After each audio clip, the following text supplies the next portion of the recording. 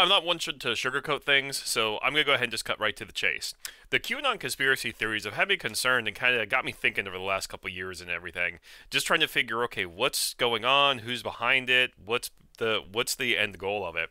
So several months ago, there was someone who came up and had identified an individual under the handle of Jim Watkins as one of the people who was behind it. And one of the things that Jim runs is he runs this website called 8kun, also known as 8chan, which is sort of like 4chan, but even worse. It's very much one of the underbellies of the internet, and just a lot of the right-wing extremist content was being shared there. So I uncovered this video, and it was one of those things where, when looking at trying to see how trustworthy of a news source the QAnon conspiracy theories were, I was rather skeptical. And finding this video and understanding that this is one of the people who is behind the entire conspiracy theory behind it, I got to a point where I'm like, yeah, this really isn't something that most people should be trusting in.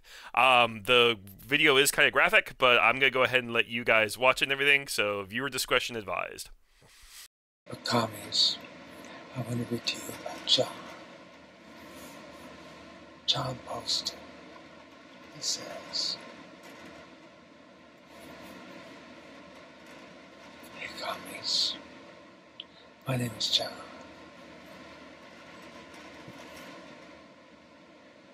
And I hate every single one of you. All of you are fat, retarded, no lives who spend every second of their day looking at stupid-ass pictures on 9K. You are everything bad in the West. Honestly, have any of you ever got any pussy?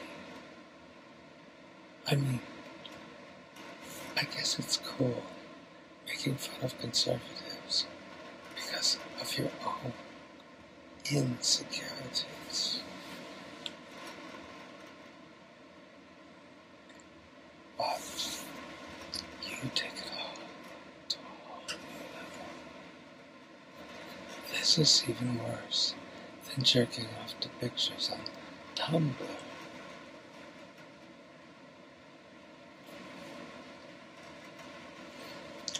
Don't be a stranger. Just hit me with your best shot. I'm pretty much perfect. I was a captain in the U.S. Army and starter for my corporate baseball team. What sports do you play other than jack off to naked, binary gender, fluid persons of color? I also vote Republican and have a banging hot wife. She just blew me. Shit was so cash. All you Marcus faggots who should just kill yourselves. Thanks for listening. So, I don't know about you, but I would rather trust somebody who has cat ears on the internet as opposed to that guy over there. He seems like kind of a dick, if you ask me.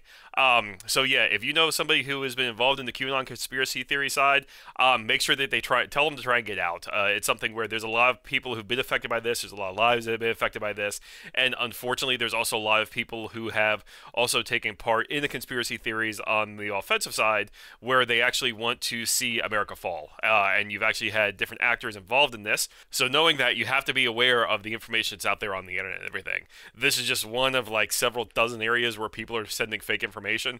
So again, you don't want to trust this guy, do ya? I'm pretty much perfect. I was a captain in the U.S. Army and starter for my corporate baseball team. I was on my softball team, yay! Whatever. Anywho, take care, y'all.